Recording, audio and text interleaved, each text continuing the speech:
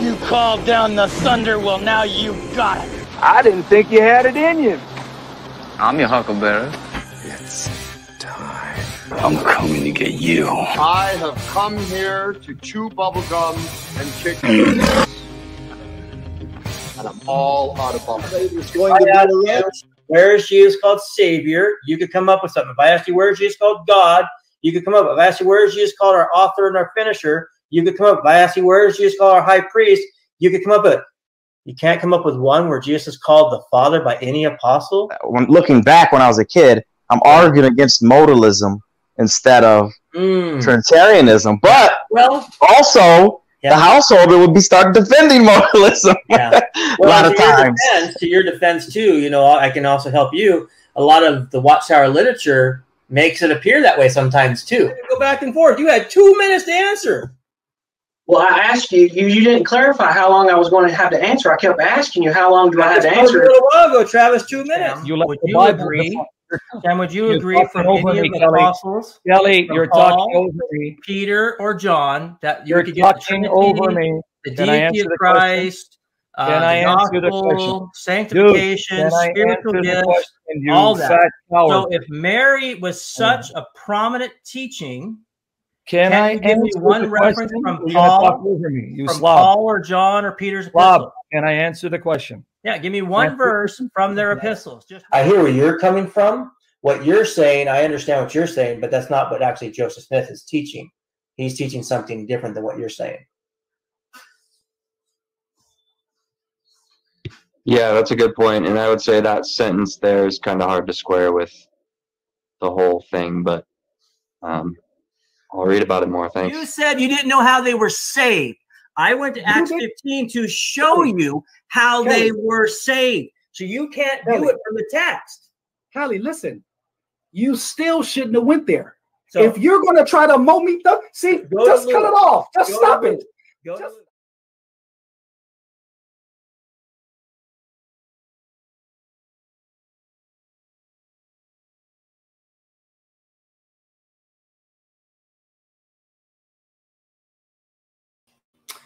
Good evening, or morning, or afternoon, or snoring, for any of you out there. Welcome to the Berean Perspective. My name is Kelly Powers. I have to say I've got a great guest with me I'll be bringing up in just a little bit. I'm excited to learn how strawberries have evolved from whales, or whales have evolved from strawberries. Did you guys know that? Well, you're going to find that out today. I'm going to have my friend guest up here a little bit, Donnie, but just great to have you guys out here. Any new people out here, anybody who's coming from Donnie's channel that may have not been in before, welcome, shalom, peace to you from grace, peace and grace from God our Father and our Lord Jesus Christ to you. May you know the Jesus Christ of the Bible and be set free from your sins. And so tonight's a special night. Like I was just talking to my friend Donnie a moment ago, I am in a very different position tonight. Because normally I'm in the hot seat. Normally I'm out there firing back at people, where today I just get to sit here and smile. I wish I had my shades. My wife has my shades in the truck today because I saw someone talking about their shades.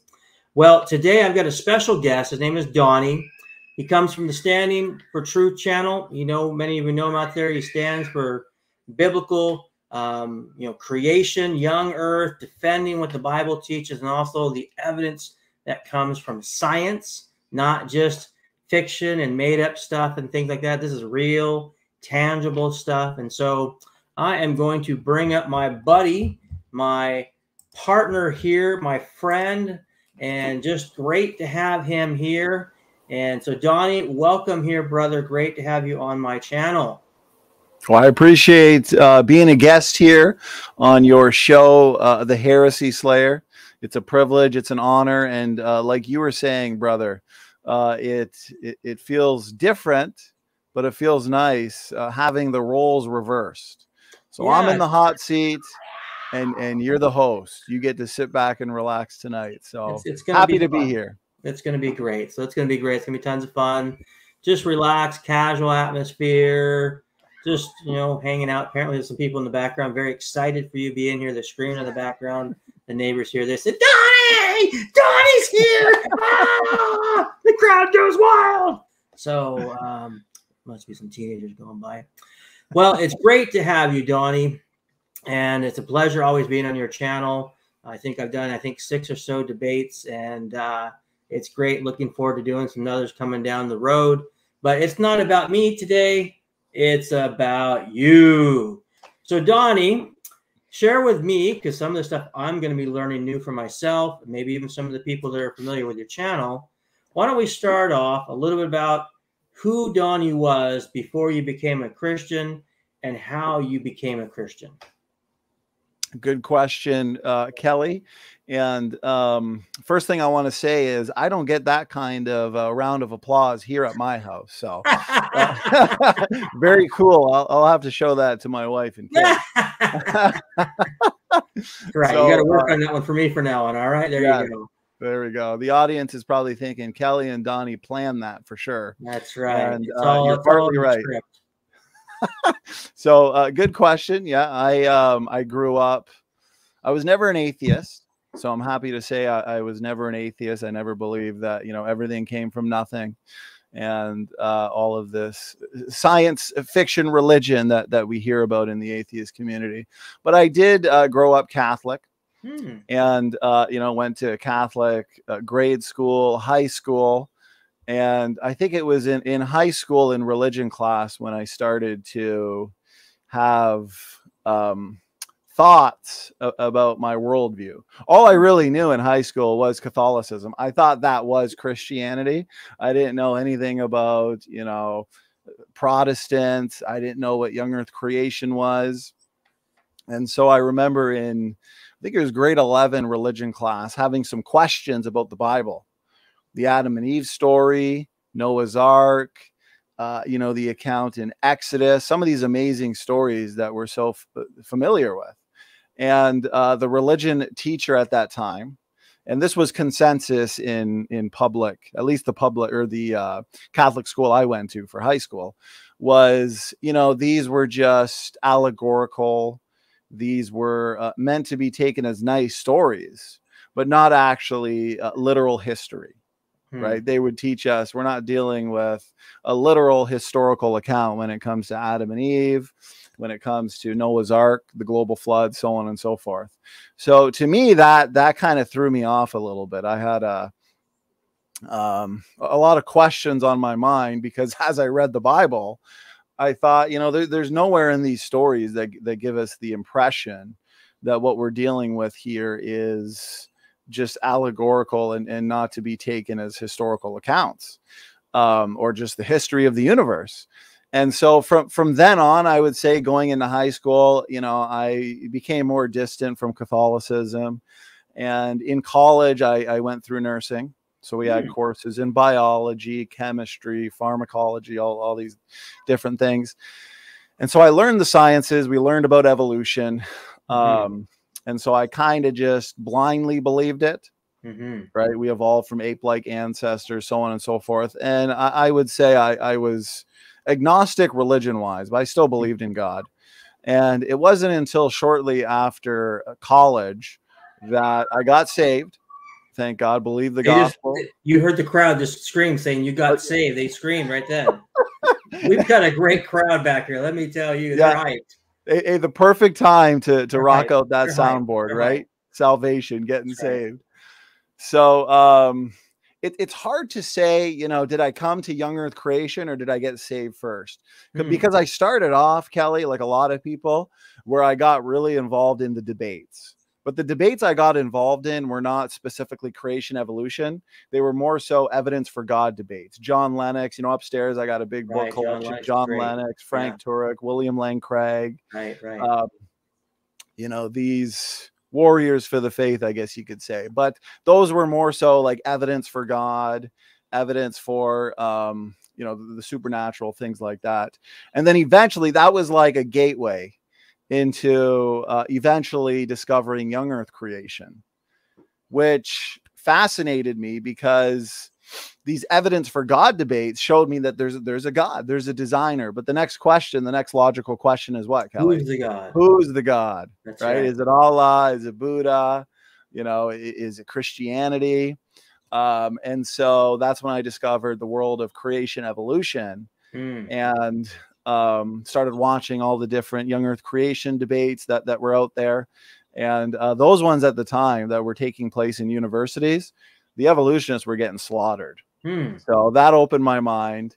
And eventually I became a young earth creationist. So got saved in the midst of my experiences with debates. I've always been into seeking truth through debates, dialogue, things like that. I've always been a competitive person. So it was debates that kind of removed the blinders and made me open to the gospel. Yeah. And so how many years ago? About 7 years now. So 7 years. Awesome. Okay, you're prophetic. I was asking in your Look at this. We've got a hype crowd, and you're prophetics. I just said how many years, and you said it, bam, just like that. Man, you're on fire. This is good. You know, now back when you were younger and you were not Christian yet, and you had a Catholic background, you said, was that like your family? What was that like? That's a good question. Yeah, it was, excuse me.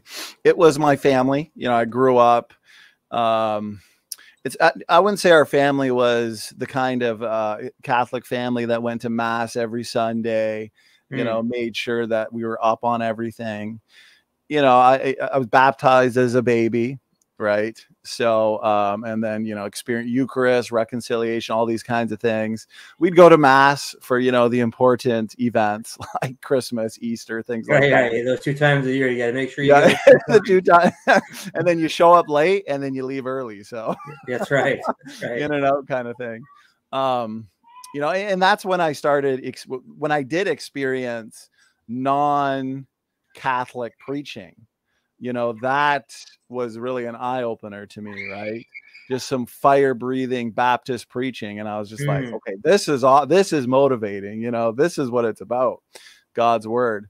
So yeah, most of my family at the time was Catholic, and just kind of born into that. Right. And then Catholic grade school, Catholic high school. So at least the one good thing about that is you still grow up believing in God. Right. Yeah. So, and some of their doctrines correct, like the Trinity and things like that. So, right. Yeah. It's interesting because, like, when I grew up, my parents were not Christians when I was born. And I've shared some of my story. They became Christians when I was 3. And my dad was an atheist, a God hater, and became a Christian. And then I became a Christian at the age of 6. But then my parents divorced when I was around 10. And then my dad remarried a few times. And this is not always a good thing, but he eventually married one that he was with for 17 years before he passed on. And she was a Sicilian, and she was a diehard Roman Catholic. And so I entered into the Sicilian mob. And let me tell you, when you know, they brought guns to the communion. No, I'm just joking. But it was pretty ferocious, and there was lots of arguments. Sometimes my dad and my mom, I remember growing up. So I didn't know about your background there, so that's interesting. So some of both of us a little bit have some of that in our younger years, but it's great to hear.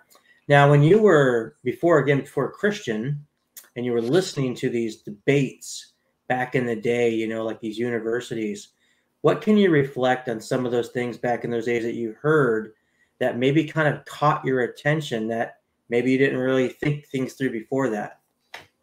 Good question. So I guess a little bit before the creation versus evolution debates, when I got into, actually the funny thing is I went down a road of Catholicism related debates because I had such a history in it. I was like, well, I want to make sure I'm right in that. So I did take a deep dive into that topic. And so I watched every single, you know, Roman Catholic versus Protestant debate that I could find.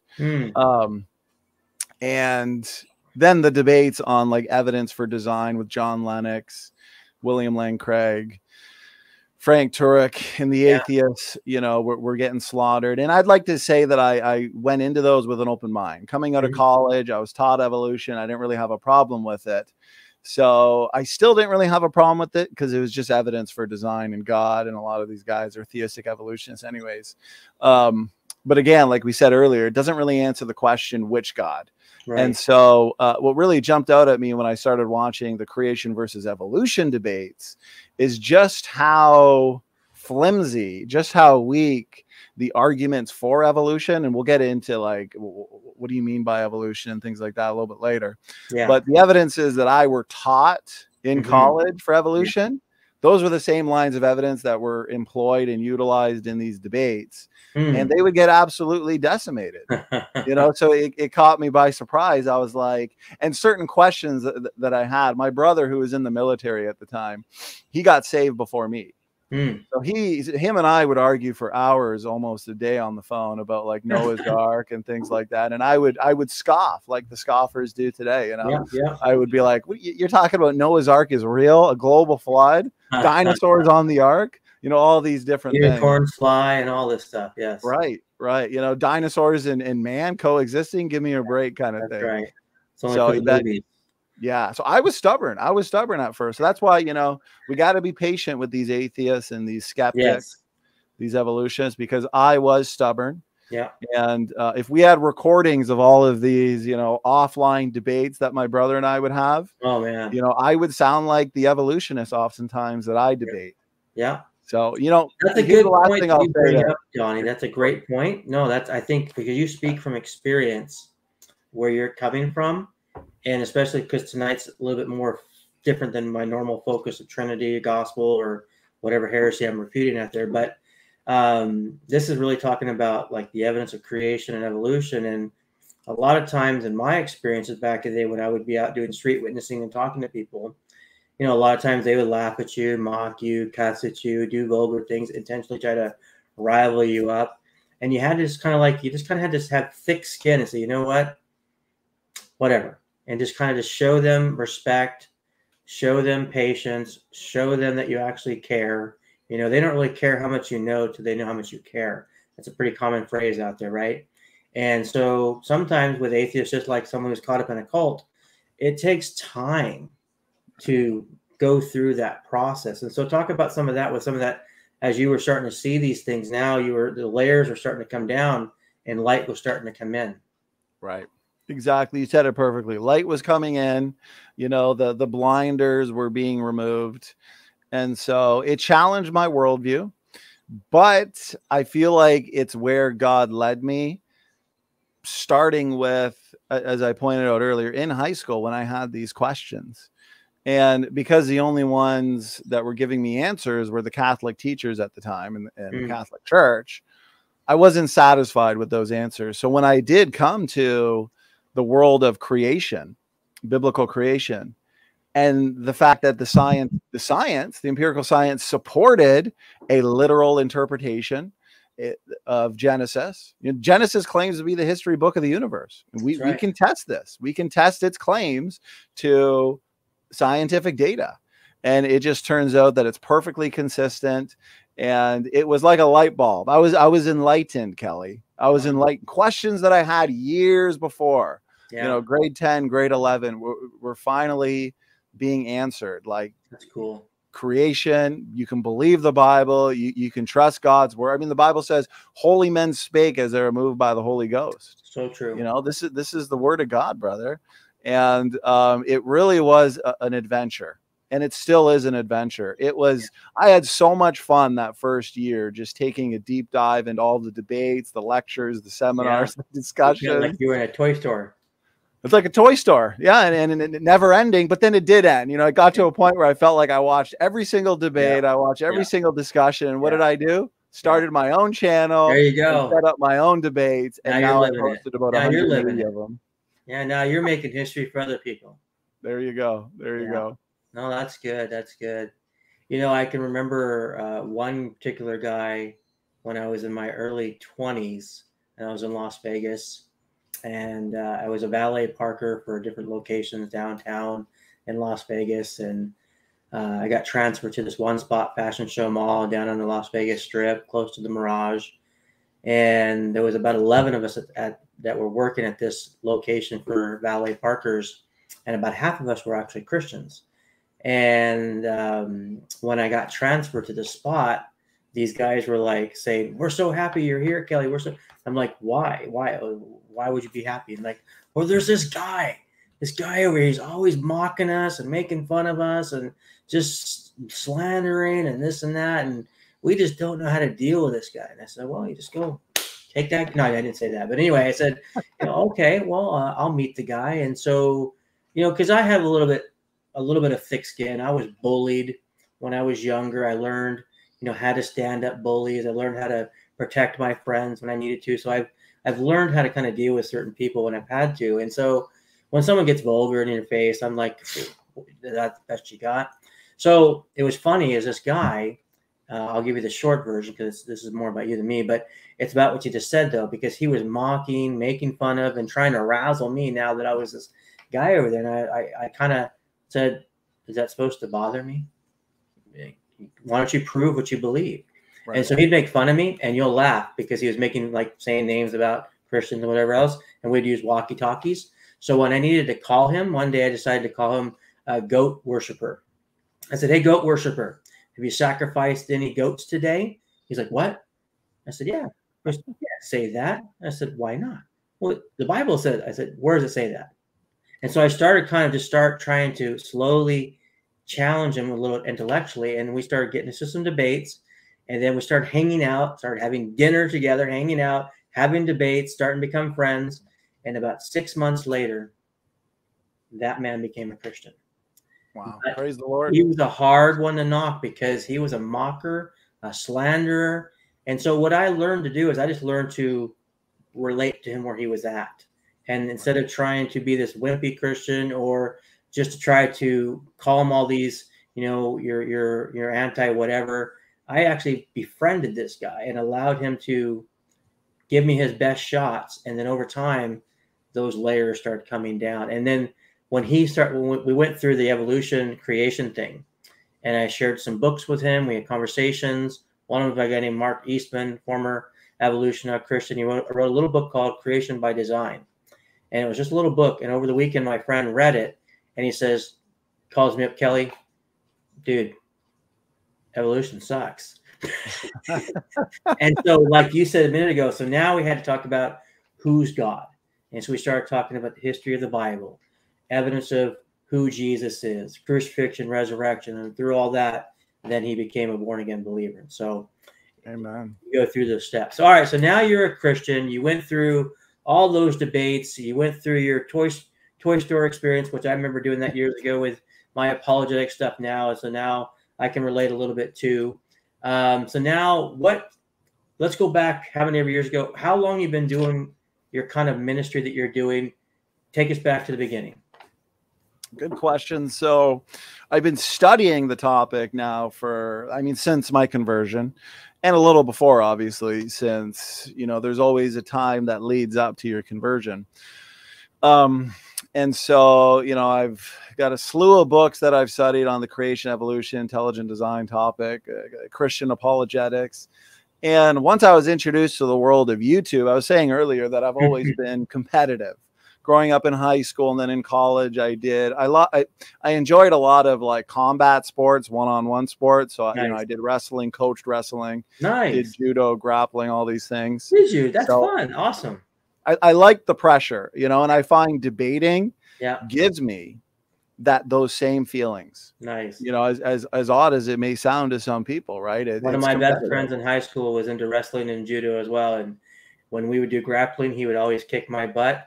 But if we were standing up, he didn't have a chance. Right. So you beat him up in the. I had to make sure he didn't take me to the ground. If he took me to the ground, I was done. Oh.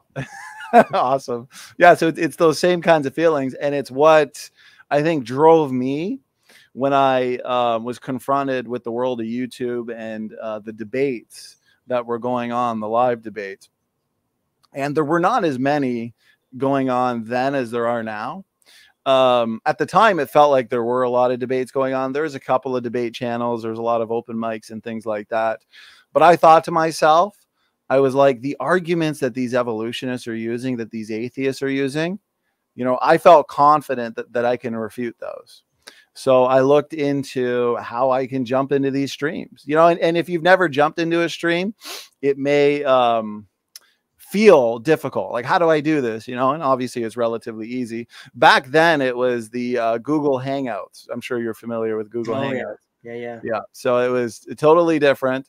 And, you know, I learned how to jump in, and I just jumped right in. I jumped into, I remember at the time, a relatively popular atheist channel, militant atheist channel. And within the next few hours, I was debating, I think it was like eight atheists on one. That's and awesome. I just loved it. You know, there were scientists in that room. And ever since then, I was just jumping in open mics. I started doing formal debates. But I felt that the atheist channels at the time that were hosting debates, I felt they were less than professional, in the sense that it wasn't really fair for the creationist side. Because oftentimes, and if people are listening that know what I'm talking about, they will relate for sure. You'd get the creationists in there, but even the moderator, who's supposed to be as neutral as possible, he'd get in on the debates. You had an atheist moderator, you'd have the atheist who's debating. It'd be like a 2 or 3 on 1. So that's when I started saying, you know what? I'm going to build a debate platform. I'm a debater. I'm clearly a young earth creationist, but what I'm going to do when I host and moderate, I am going to make sure that I'm neutral. I'm as unbiased as possible. When I'm in the debate octagon, I mean, I'm bringing the heat. That's my goal. But when I'm moderating, I'm making sure that the debate is fair, equally timed, professional, sophisticated. And so since then now, it's been about 3 years. You asked how long I've been doing the ministry for. I'd say about 3 or 4, probably closer to 4 years, because Kelly, the last 2 years have kind of just all blended together, as you know. And now I've hosted about 180 debates on all sorts of topics. And if anybody who's not familiar with my channel, if you check it out, I've now done about 110 like interviews, lectures with PhD scientists, biblical scholars, flood geologists, researchers, abiogenesis researchers, things like that. So it's been fun. It's been an adventure, brother, as I think. Now you have Kent Hovind on your channel. That name, I don't need to say anything else. Kent Hovind, right? Talk about him now kind of being a part of your channel. That really brings a nice element to your channel as well, right? Yes. Yeah, good question. So Kent, Dr. Dino, he was the one. So years ago when I was watching the design debates, evidence for God debates, you know, the John Lennox versus Richard Dawkins debates, those are fascinating. I've seen them a ton of times. But when you type in creation versus evolution debates, it's typically 99% Ken Hovind debates, because he's done so many. I think he's done about 285 at this point. So. That guy he is the GOAT. He's the GOAT. Yeah. He's done the most. Other than Dr. Dwayne Gish, he's done over 300. Wow. But you can't really find them online, unfortunately. I think they were done too long ago. They weren't recorded. Yeah. So Kent's were recorded in the universities. So I didn't know who he was. But my brother said, this is the guy you have to look into. So I watched all his debates open-mindedly. And one of his debates, it was a 3-on-1. He slaughtered the 3 atheists. Michael Shermer, he debated all these big names. And I liked his approach because he was respectful, but he also came in to debate. Right? He debates to debate, to expose the opponent's side and attack the arguments, obviously not the opponent. So when I first started my channel, he was one of the first apologists that I called. You know, he's very easy to get a hold of. He gives everybody his number, gave him a call. Hey, I'm so-and-so. I'm Donnie. Nice to meet you. You've been very influential. Did you want to start coming on my channel for debates? And he was all for it, right? So that was now 3 years ago. I think I've had him on for debates about 60 times now. Wow. It's crazy. So he's still going strong, and he always makes for an entertaining debate. You know what I like about him is he's a name. He's been around. He's debated some big names. He's done his stuff. He's done his work. He's older, but he's still fired up and going, you know, with blazing the fire, right? Like he's just still shooting out there. And I like what you just said too, is that he came on your channel. You're just a whoever, you know, back in the day and whatever. Like we're not like out there on CNN or Fox News or whatever else. We're just doing what we do because this is what we believe God called us to do. But Dr. Dino comes onto your channel and now kind of partners with you, if you will, for ministry. I just think that's really neat that him being that kind of willing servant to not have a pride issue or a puffed up issue like, oh, I'm Dr. Dino. I'm not, you know what I mean? Like, he's like, hey, give me a call. Here I am, right? Like, I think that is so cool to hear about him. Tell us about just some of his character there, because I don't really know the guy, but obviously you've gotten to know him over time now. Well, right there, you just nailed it.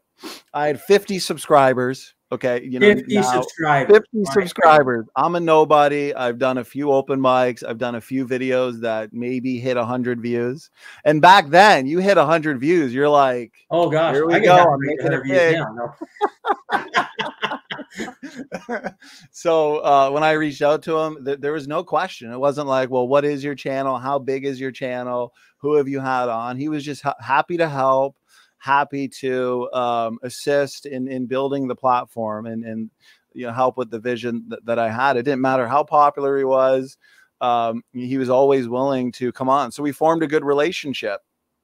And at the very end of, so he's very generous with his time. He's crazy busy, up early in the morning. He gives tour after tour over at Dinosaur Adventureland. Nice. I have one specific buddy, a good friend who is currently living there, helping with the ministry. And so, he's got plenty of good things to say, great stories. And, Kent's a hard worker, and he'll still, at the end of the day, being up all day since 6 in the morning, he comes on, he does a debate, 8 o'clock EST for a couple hours. So at the very end of 2021, him and I had a long conference call, and we said, what are we going to do to challenge the evolutionary community for 2022? So after lots of discussion, we said, you know what? We're going to put out a 2022 Evolution Debate Challenge series, kind of like how you've been doing, brother, with the oneness, right? You're just debating all the oneness proponents. I'm saying, bring it on. Give me your best guy. Give me your best guy. Identical to that. So we put out the video, we made a professional video, put it out, spread the word. And now we've been doing about 2 a week. If you're an evolutionist and you're willing to debate what's your best evidence for evolution, we set it up, we make sure it's fair, and we do it. It's been good. I think we've done now about 30 of them in 2022. So, and that shows Christ-like character right there, because he's in it to serve, to bless, to see people get saved. It's not about popularity, even though that can have a good an effect, of course. But that's not the motivation. That's not the drive. Like, with me, I'm almost, what am I, 5,500, whatever it is. But I mean, back in the day, I was just nothing, whatever. But I've always had this attitude. I bring people on my channel all the time that I don't care if they're, a nobody, if you will. That's not meant in the wrong way. You guys know what I mean? Not known, whatever. That's, to me, it's not about that. It's about ministry. It's about serving. It's about, if this only gets 100, 200 views tonight or whatever, I'm still content, because 200 people came and listened, and I'm praying that those people who came, they're blessed and encouraged. I'd rather have 200 people encouraged, blessed, than have thousands and thousands of views and nobody really cares what they just watched. Amen. It's about ministry. Amen. And so that speaks volumes for Kent Hovind, because he's got over 200,000 subscribers, right?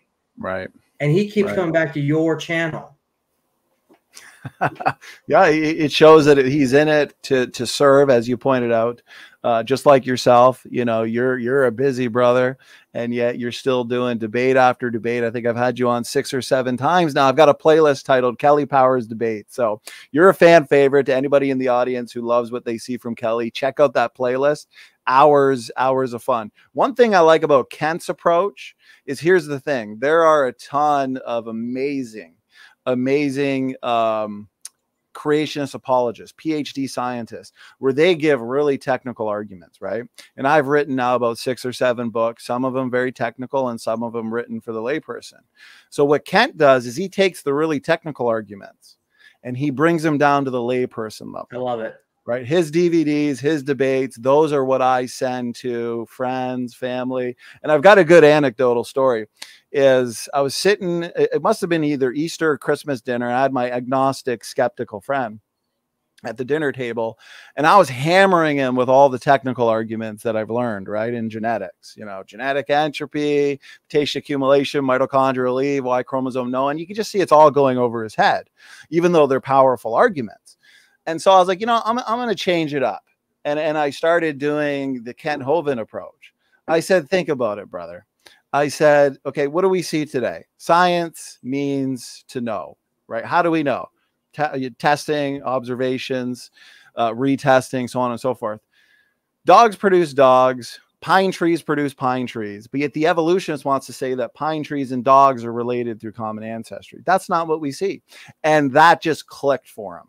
You know, that just clicked. So it took a very lay person argument, a lay level argument to actually open his eyes. And that's what I appreciate. Strawberries didn't evolve from whales. That is breaking my heart right now, Donnie. I know.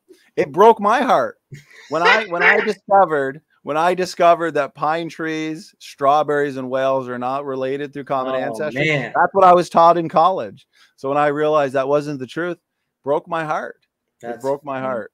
You know, that is what you just said about Kent Hovind and what you're doing. I appreciate that, because you are learning from Kent Hovind. He's kind of, in a way, been a good mentor for you, someone that you've been able to learn from and also learn how to apply it in your own life. Am I right? That's right.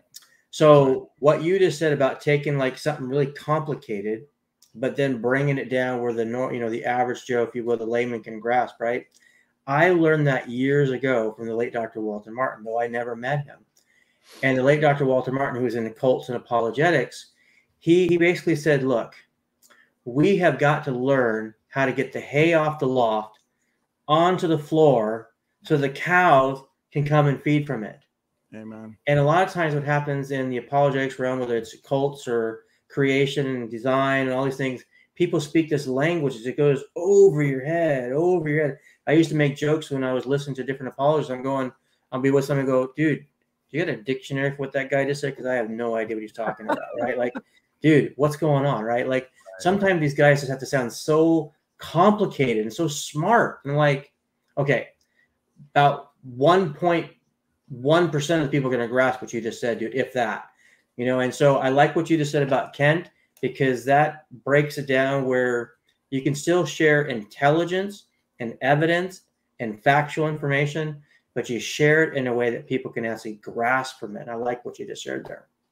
Amen. And one thing I'll add is because, and I'm sure you could relate to this, on YouTube, we battle the most militant of critics. I battle the most militant evolutionists who, according to the Bible, those that are just as militant as a lot of these ones are online, you know, the Bible says they're willingly ignorant. 2 Peter 3, I love. You know, in the last days, there's going to be scoffers walking after their lust, denying three things: the creation, the flood, the coming judgment. Those are the three things, essentially, we argue about online. But your everyday person, for the most part, people I worked with, family, friends, they are not so anti-God like that, where you can break down these technical arguments into an easy to understand way, and it clicks for most people. Mm-hmm. And I've noticed that just in real time interactions, evangelizing, soul winning, having these discussions, that's 99% of the population.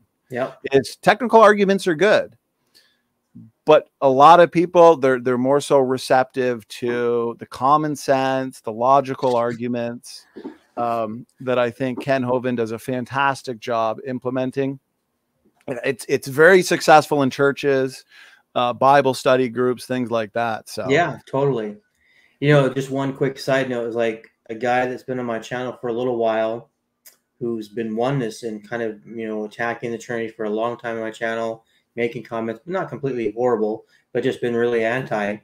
Well, recently I've been talking with him. He's been talking to me through chats here and there, and then that last debate I had on your channel with Rodney, when I was pressing the Holy Spirit in John 14, 15, and 16, just from the pronouns themselves, this oneness guy has now realized the oneness view is wrong.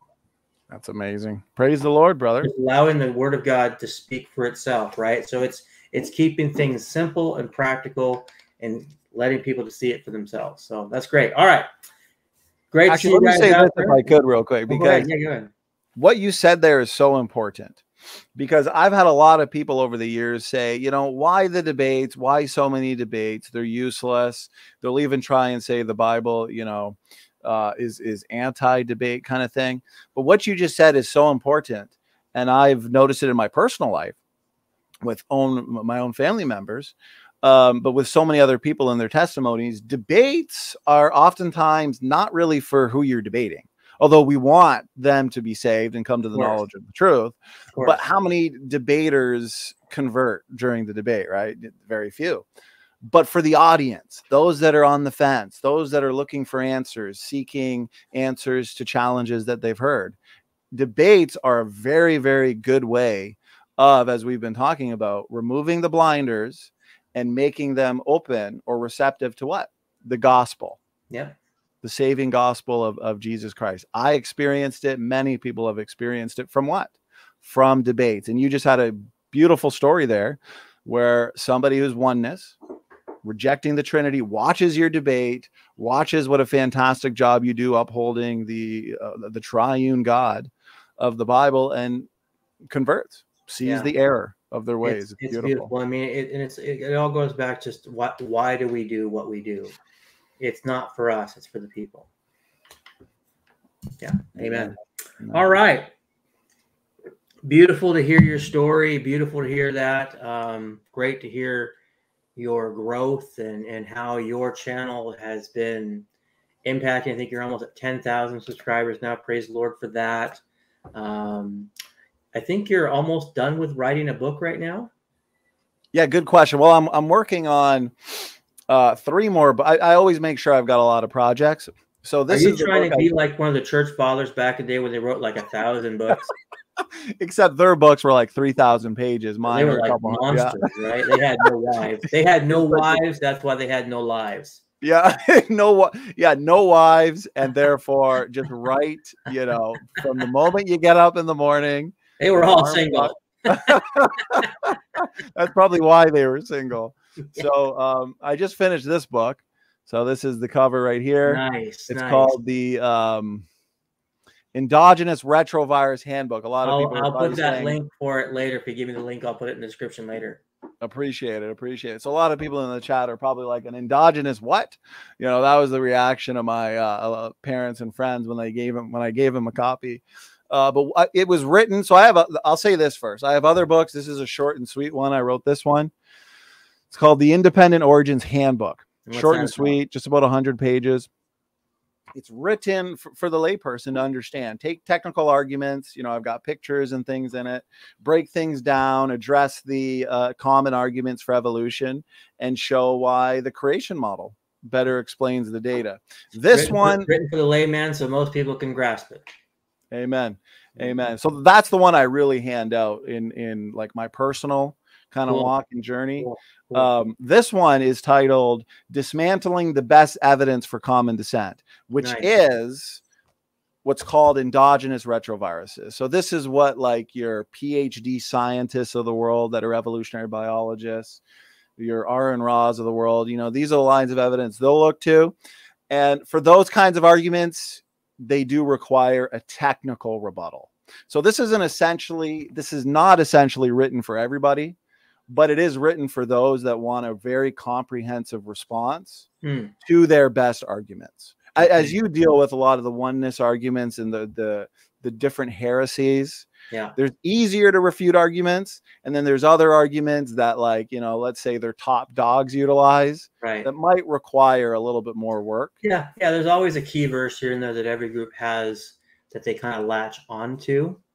And then, you know, and you kind of know where to go from there. There's other ones that are a little bit simpler. And so it's the same thing, I'm sure, with evolution creation. There's always going to be those rockets they shoot out and they think, oh, how am I going to handle that? And so some of them are a little bit more tricky to deal with. I get that.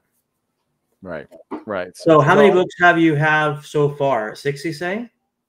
I've got about 6. As a ministry, there's a team of us. Yeah. So if you do go to our website, standfortruthministries.com, okay, you can go to the Our Team section and just scroll to the bottom of the homepage. There's myself, a retired engineer named George Bond, a retired geologist who actually taught for the Institute of Creation Research, And his name is Professor David McQueen. He's my team geologist. He's been a huge blessing. I've got his book behind me, actually.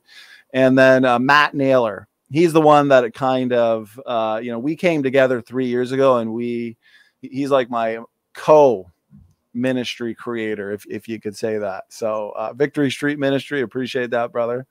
Amen. So you can check the my team section. So as a team, we've written probably close to about 16 books. Myself alone, about 6 now. So if you do go to the website, you'll see a whole slew of books that we've read, including Professor David McQueen. He's written books as well. Now, in your personal preference, like as you mentioned, people like Frank Turek, and Frank Turek is kind of a smorgasbord of stuff, though he does deal with science, creation, evolution, but he also deals with lots of Bible question and answers, things like that with cults and whatever else. John Lennox is like a mathematician. He's huge, really good with creation, really good with those kind of things, very logical. What are a couple guys right now that you think are like definitely the 2 or 3 go-to guys if somebody was wanting to kind of maybe start where you're at now or where you used to be? What would you suggest to some people? That's a good question. Well, other than yourself, of course. Right. So check out Standing for Truth Other than Donny the man. I mean, the biblical creation answer, man. I mean, come on. No, that's funny. Well, I will say a lot of the guys I would recommend, Frank Turek being one of them, especially for evidence for God and Christianity, I've had on the channel for discussions. He's been on your channel? Oh, yeah. Oh, yeah. I got to go watch that. Okay. Yeah. And that was a great interview because we talked about a lot of the topics that I wouldn't consider my specialty, right? Is the God of the Old Testament, is he evil? Things like that. How do we explain the problem of evil, morality, things like that, is what we discussed. But I would definitely, for one, I'd recommend him when it comes to, like you said, where I was. Yeah. If you're coming into the world of apologetics and you're just wondering, is there evidence for God? Behind me as well, I got a whole slew of his books. Why I'm not an atheist, or what's the name of it? I don't have enough to be enough faith to be an atheist. That's in the title for us. We don't have enough faith to be atheists. Amen. Amen. So he's got a ton of good books on that. John Lennox as well is great. And what I like about Frank Turek is he breaks it down as well in a way that the layperson can understand. One of the arguments he typically uses, and I'm going to just kind of summarize it. It won't be word for word, but he talks a lot about design and how to recognize design, intelligent design, that is, in the real world. And he talks about, in one of his arguments, he points out that if we were to come downstairs in the morning, right, and my kid's alphabet cereal it just happened to be knocked over on the table. But yet right in the middle of the table, we saw a message. Okay. And the message was, take out the garbage, Mom. Well, are we going to assume that the dog happened to knock the box over? Or a sudden earthquake shook the house in a way that allowed the cereal to spell out? Only the cereal fell, but nothing else fell. Yeah. So, the clear answer is, this was a message due to intelligent design. Or if I was walking down a beach and I saw a message written in the sand, John loves Mary. Are we going to conclude the sand did it? The crabs came out of the water and made that message by accident? No, of course, we're going to conclude this is the product of a mind. And the one thing I want to say is Frank Turek points out that this is exactly what we see in the DNA code that makes life life. Right. We see a message in DNA. And there's many prominent atheists, believe it or not, that admit that DNA, Kelly, is like a software program. Yeah. If there's a program, that means there's a programmer. Yes. So we can recognize design in the real world with the example of the cereal or the message in the sand. But then you have atheists that don't want to recognize design in the biological world. in DNA. Every single cell, Kelly, is made up of 3 billion letters of DNA code. And this message is far more complex than any man-made message. That's right. One single cell more complex than the machine out there today, right? Amen. Oh yeah, one single cell, and we have 100 trillion cells. Isn't that beautiful how it all happened just by biogenesis? By chance. By chance. For no reason at all. There's no reason. Just spontaneous combustion. Just spontaneous. You know, combustion. so what you said, so I've heard this years ago, some guys that I've liked to listen to in the back in the day with Answers in Genesis, people like Ken Ham or Dr. Jonathan Safari. I've been to some conferences years ago, a guy named Calvin Miller with Creation Research Institute. I've been to some of these as well. He's actually been in some churches I've been a part of in the past. And one of the things that I've always learned that's been fascinating to me is what you kind of just talked about, DNA and what's written. It's actually, you know, code. It's actually this information that you can tell has someone put that information in there, right? It's got intelligence behind it. And I'm not wording my words as I would like to right now, but what I'm trying to say is that when you look at DNA, it's kind of like the software, and our outer bodies are like the hardware. Have you heard that before? Oh yeah. Talk about that, because I can't say it's probably as good as you. Talk about how important that is. Well, it's not only important, but what it means for the naturalist, Kelly, what it means for those that want to say, you know, the first self-replicating molecule, the first single cell, came from lifeless, non-living chemicals in some warm pond. It actually shows the impossibility of that.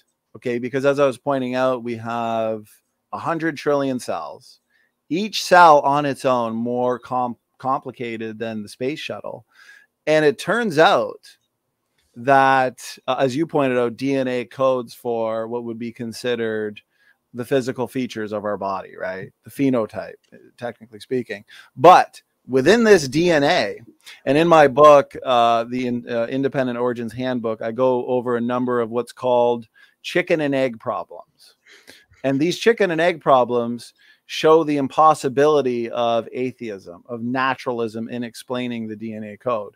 And one that I like to talk about, because I think it's easier to understand, and it's just a fatal blow to evolutionism, is DNA actually has the instructions to build its own coding machinery. Okay. And to the naturalist, I like to ask them this question. So to anybody listening, ask the naturalist this question and watch how they respond. Which came first? The machinery, but how do you get the machinery without the instructions? Or did the instructions come first? But wait a minute, naturalist. You cannot read those instructions unless you have the machinery to read it. So what I'm trying to say, Kelly, is you need everything working together right from the start. Otherwise, life could not exist. And what does the Bible say in Genesis? God created everything in 6 days, and it was very good. Everything was working together right from the start. So the complexity of the DNA code, as you're saying, and the fact that to build the DNA code naturalistically has far too many chicken and egg problems. This is just one of about 100 I can touch on. That's fascinating. Now, I know I've shared this with you before, and I've even shared this with atheists, not necessarily people who would claim to be, you know, like the PhDs, the evolutionists kind of professors, teachers. So I haven't had that kind of conversation, but I've said this before, and it kind of goes off what you just said. So the mutation process over billions or millions of years, the survival of the fittest, natural selection, these different terms, where we kind of get through different stages where you've got the predator and you've got the prey, and whoever was the strongest, they survived, the other ones died off, right? Now, in our bodies, like you just said, like DNA, these are all these codes that's written in our body, and they can even reproduce these different things, which is amazing. So in our body, we need blood to live, right? You can't live without blood, right? If we have blood, but we don't have a brain, we can't live as well, right? Right. If we have a brain and blood, but we don't have a heart, we can't live as well either, right? Exactly. Now, let's say if we have a heart, brain, and blood, but we don't have kidneys or a liver, we're going to die as well. So what's interesting to me is all of these things that we have in our body right now.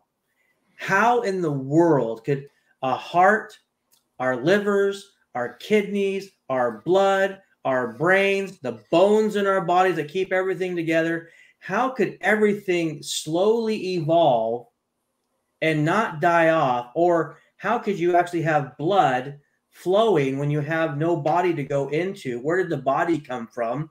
How can you have a body with no blood? Where'd the blood come from? How can you have a body with blood, but where'd the brain? All these things, as you just said, they have to happen at the same time, or none of it can happen at all. Am I right? That's right. That's right. And Charles Darwin pointed out that if there is, and the DNA code is one of them, not to mention what you talked about, how the circulatory system, the respiratory system, all these different systems in the body work in combination with each other. As in, you can't have one without the other. And this is the problem they're facing in what's called abiogenesis research, origin of life research, are these chicken and egg problems. You need everything working together right from the start, and the precursors that they suggest don't work. And you mentioned mutations and just breaks in the DNA. And it turns out that every single DNA we don't even recognize. There's so much going on in our body that we don't even know is happening, right? But the body itself is working overtime all the time. And we actually have about 1 million DNA breaks in our cells that are repaired without even recognizing it. We don't even notice it, that are repaired by incredibly complex DNA machines. So here's another thing to support what we're saying here is if we didn't actually have these amazingly designed chemical repair machines, we would be so mutated, Kelly, that we would not be able to survive past a few generations. But yet we have the DNA code, and within the DNA code, we have these molecular machines that are constantly repairing these DNA breaks. It's amazing. What's going on the molecular level, Kelly, is science fiction. You know, it's science fiction, really, and it's amazing. It's evidence for the Bible says that God is evident in His creation, in the creatures that He's created. You'd have to be willingly ignorant not to recognize that. So, yeah, well, you know, and that's spectacular. And so, let me ask you a question for me to you mostly right now is with what I just shared with you, because it's very, for me, I'm trying to be as simple as possible when I'm talking to people. And yet it's so common sense to me that if you don't have a heart, if you don't have blood, if you don't have a brain, how in the world could we have life? And how could it even possibly evolve, even with just going out there within billions or whatever years? If you don't have that life in you, it's just not going to happen, right? And so I don't mean any insult to any, because I know there's some atheists here right now, and some others might watch it later. I mean, no disrespect to anyone's intelligence, but doesn't that really sound like they have to believe more in what is completely impossible than for us who are those who are looking at the evidence of the body, the DNA, looking at the structure of the universe, things, how there's actual order to everything here. Doesn't it seem like there's more common sense that there is some kind of, like what you said earlier with the issue of the codes, designer, rather than just somehow happening over time? Amazing. Just one system like you're talking about, which I love. That's just one. We could talk all day on the number of irreducibly complex is what it's called, systems. These systems are made of independent systems that work together, like the circulatory system. You can just Google it, look it up. It consists of the heart, which is cardiovascular, the lungs, which is pulmonary, the arteries and veins. And all of these systems that are amazingly designed and complicated, they work together for the greater function of the unit, the human being or whatever creature you're looking at. So what came first, the arteries or the heart? You know what? So the evolutionist has this just unsolvable problem, not just in one system, but all systems, and it goes right down to the DNA, as we've been talking about. DNA, RNA to proteins. the process of just protein synthesis alone, right, that just builds proteins or RNA molecules, incredibly complex. Evolutionary mechanisms can't account for it. It's amazing. That is good stuff. That's good stuff.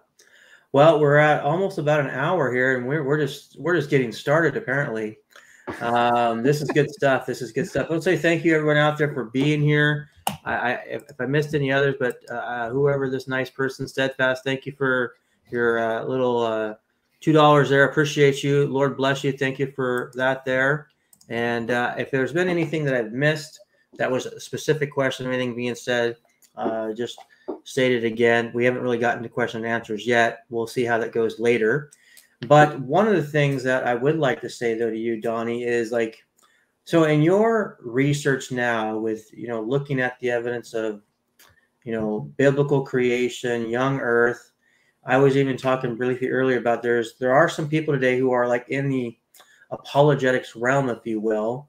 People like William Craig Lane or others who kind of have a view where they kind of have this seems to be the more old earth perspective where, people like Adam and Eve really weren't real historical people. Noah's flood didn't happen. Even like what you said, that's how you were back in the day. These guys, there's no way these guys existed, right? So it's almost like they're believing in God because God caused this old earth, this theistic evolution to take place, but they also don't hold to what the scripture says about these historical significant information and facts of history. Where do you lie with that? How do you respond to people who are not the young earth people, but they do believe in God? Maybe just kind of take it from there. Great question. And we could talk all day on this. So I'll kind of break it down in a nutshell. Kelly, if you don't mind, I'd like to... So we have to go all night. Yeah, we're going to... it's going to be an all-nighter, guys. So get ready. Unlimited Buckle energy. up, everybody. We're going for another ride. If you could share my screen real quick, brother. I can share that screen with you, buddy. Appreciate it. Appreciate it. So if we, that's a great question. Actually, before I go over some of these verses, you have different models when it comes to what I would call biblical compromise, theistic evolutionism, progressive creationism, gap theory, old earth creation. William Lane Craig, he's a theistic evolutionist. He put out a book recently on that topic. But what I find interesting is, first of all, a lot of these theistic evolutionists, they'll say that, if you're a young earth creationist, the atheist says the same thing. We see evolution. Evolution's a fact, like gravity. And so, these young earth creationists, they hurt the cause of Christianity more than anything. So this is what I wanted to make clear to the audience is we don't have a problem with evolution. If by evolution, you mean, if you just Google evolution, Kelly, evolution just means change over time. Or biological evolution in technical terms means a change in what's called allele frequencies in populations or in over generations or time. Allele frequencies being a genetic variant, okay? But in its barest form, it just means change over time. Okay, well, we see that. I mean, we've artificially come up with over 400 different breeds of dogs, right? From your Great Dane to your Bulldog to your Shih Tzu to your to your Husky, and all this based on essentially just the shuffling of what's called pre-existing DNA variety that God would have initially front-loaded into his created kind. So the point is, if by evolution, and this is why in every debate you should always, on this topic, Kelly, you should always define terms. Right. Evolution, what do you mean by evolution? If by evolution you mean that, as you can see here on the screen, dogs, domestic dogs and wolves, and even coyotes are related. Sure, we don't have a problem with that, right? That's something we can observe. That's something we can test. That's something we can verify through empirical scientific data. That's science. But if you look over here on fairy tale, if by evolution you mean, and this is what the evolutionists actually mean, if it's the fallacy of equivalency. Right. False equivalency. They want to say, well, just because we see change, just because we see dogs producing a variety of dogs, That must mean then they extrapolated an extrapolation fallacy. That must mean dogs, banana plants, strawberries, whales, and all of life. Yeah. I don't mean to interrupt you at all, because that's not. But you got to add a strawberry in there, please. Right. You got to add a strawberry, okay? Please add a strawberry. Okay. Okay. So let's pretend this banana is a strawberry. It's a strawberry banana. Yeah, it's a strawberry banana milkshake. The strawberry bananas came from? They came from bananas. Strawberry banana smoothie. You know, healthy, perfect way to start your morning. And so a strawberry, a banana plant, you know, a whale, well, you name it. If you look at the universal, what's called tree of life that evolutionists believe in, on the tree, you've got, you know, strawberries, whales, dinosaurs, dogs, all coming from, at the base of the tree, coming from a single celled like ancestor, right? So everything's related to them. That is a fairy tale. That is what we would reject. So that's why it's important, again, to define your terms. What do you mean by evolution? Okay, here's a funny slide here that I like to look to, because evolutionists, they like to look to time as, you know, being the hero of the story. Okay, so if you look at this meme here, you know, a frog turning into a prince instantly, that's obviously a fairy tale, right, Kelly? But a frog turning into a prince after millions of years and evolutionary processes and mechanisms, you know, apparently that's science. Well, the truth is, right, the truth, it's both a fairy tale. Frogs today are producing frogs. Humans today are producing humans. That's right. Okay. That doesn't in any way mean that. Yeah. Here's a good acronym for those to remember, to make it understandable, is FARM. Okay. Fish, amphibian, reptile, mammal. So evolutionists, they believe billions of years ago, okay, there was non-living chemicals. We talked about abiogenesis earlier. From non-living chemicals, you get the first single-celled life form. Then you get, you know, the evolution of your multicellular life forms. And then here's where farm comes in. Then you get fish, amphibians, reptiles, mammals. We'd be considered mammals, right? You'd have early mammals and then ape-like ancestors, which are mammals, and then humans. So that's their story. A frog being an amphibian, they essentially believe, actually some like P.Z. Myers, Richard Dawkins, these guys, they would say we still are fish. We are fish, apparently. You know, look, grandpa. You know, so I like to say evolutionists hope, dream, and imagine. So I wanted to get being around the water, so maybe he might be right for me. I don't know.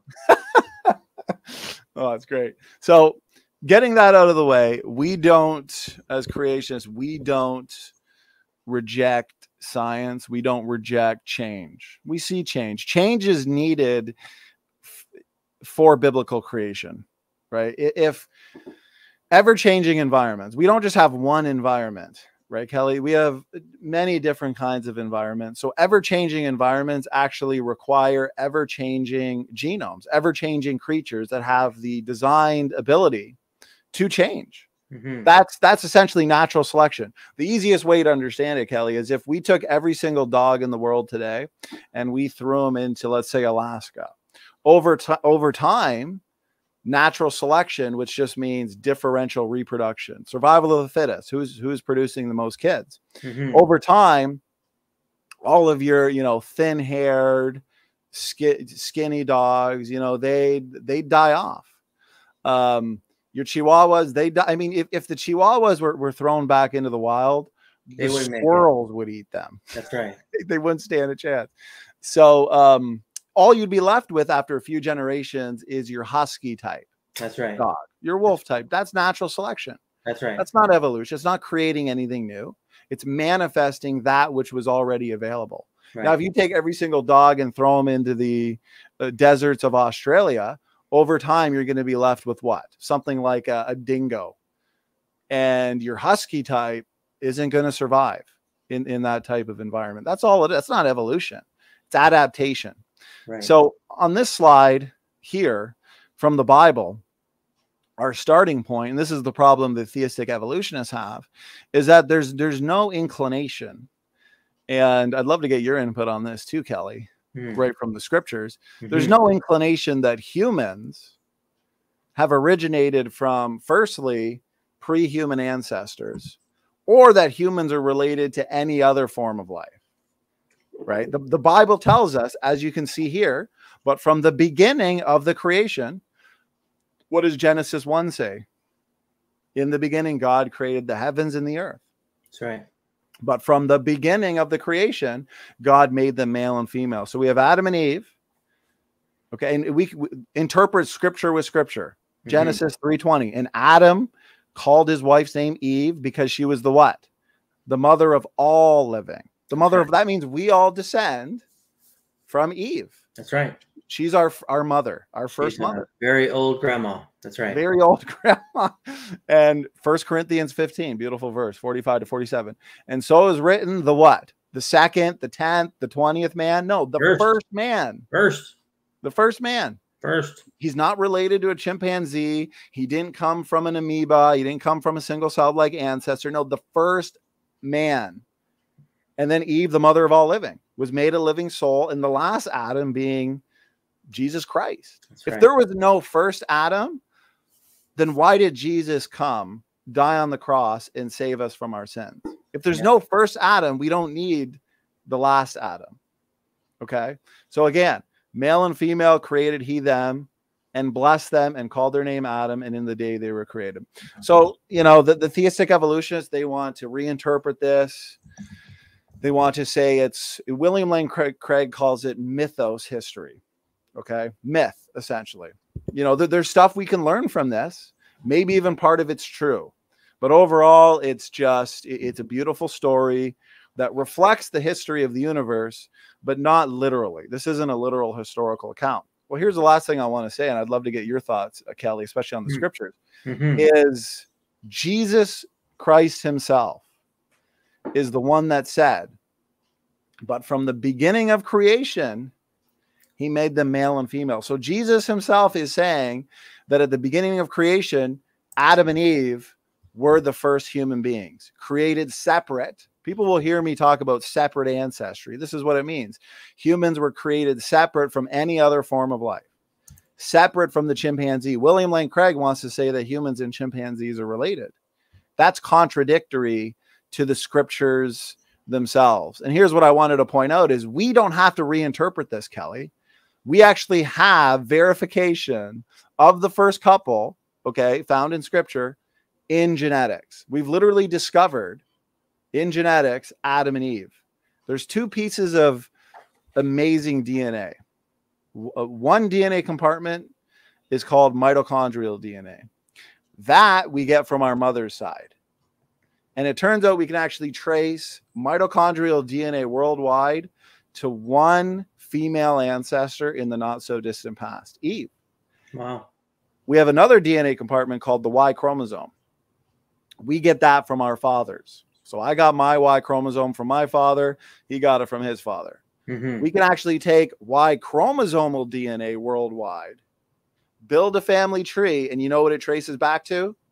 One single male ancestor from whom we've all descended from just 4,500 years ago, which would be who? Noah, off of the ark.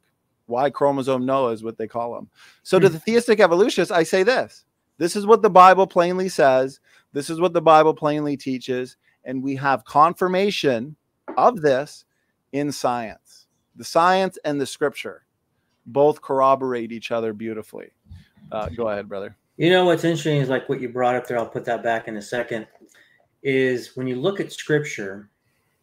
So we've already been kind of already talking about before believers in Christ. We were kind of already talking about some of the basics of some of the flaws with biogenesis and the mutation process and the survival of the fittest. These things are literally just impossibilities. Like it's almost like the odds I've heard sometimes saying that, you know, if a tornado swung and went through a junkyard, that it would assemble a 747 Boeing plane. The odds of Big Bang and a biogenesis being happening is less than a plane. You know what I mean? Like it's like a plane has a better chance to go through, or a tornado has a better chance to go through a junkyard. to assemble with all of its flying around stuff a 747 Boeing plane. That's the odds, right? It's horrible. So, but with us, those of us who believe in God, though, like so old Earth, young Earth people, different people, you pointed out some good scriptures. Obviously, I was so happy you point out with Jesus, because Jesus points us back to the source of creation. God created both male and female. It goes back to Genesis 1. It goes back to Genesis 3, or Genesis 2, that God made a helper, and her name was Eve, right? We see the fall in Genesis 3, but we also see it again in Genesis 5, again, how going through that lineage, this historical significance, the lineage, the genealogy. What's interesting to me is you go to the New Testament, you've got Jesus affirming the creation story of humanity. You've got the Apostle Paul on a countless places talking about Adam being the first man, as you point out, 1 Corinthians 15, Jesus being the last Adam, right? You've got Paul making mention of historical people like Adam and Eve being real people in 2 Corinthians chapter 11, where he's talking about he was fearful for them that they were being deceived, like how Adam and Eve were by the serpent. They were being beguiled. You see Paul again emphasizing the importance of a relationship in the marriage in 1 Timothy chapter 2, about the roles of the spouses. He talks about Adam and Eve right there. So there's just so much scriptural support that Adam and Eve were historical people, but yet theistic evolution wants to somehow take that out of history, somehow symbolize these things, make it just doesn't fit the narrative. And you have to really reconstruct everything from Genesis 1 through 11. And a lot has happened lately, me being familiar with this part, the emergent church, liberalism, the Jesus seminar movement, these guys that have come in the churches like a spiritual cancer, if you will.